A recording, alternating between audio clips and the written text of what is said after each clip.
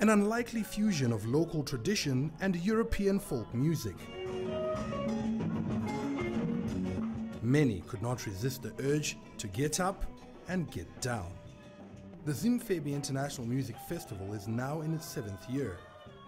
This is the second time it's been held in Zimbabwe, and the organizers wanted to involve more local people.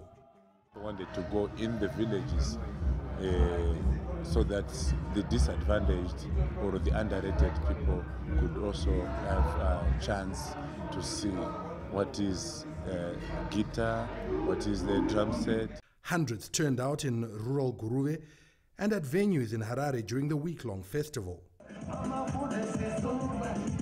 And the international participants also picked up some new moves. I love to dance, so that's what I wanted to share. I wanted to share my dancing, the things I do back home in Sweden. I dance Cuban salsa.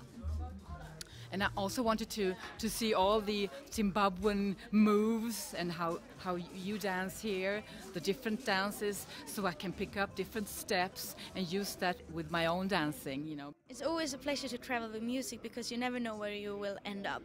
And it's a key to come into different kinds of rooms which you maybe don't have access to if you are just a tourist.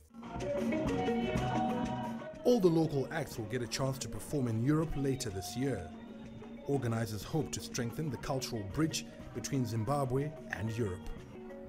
Farai Mwakutuya, CCTV, Harare, Zimbabwe.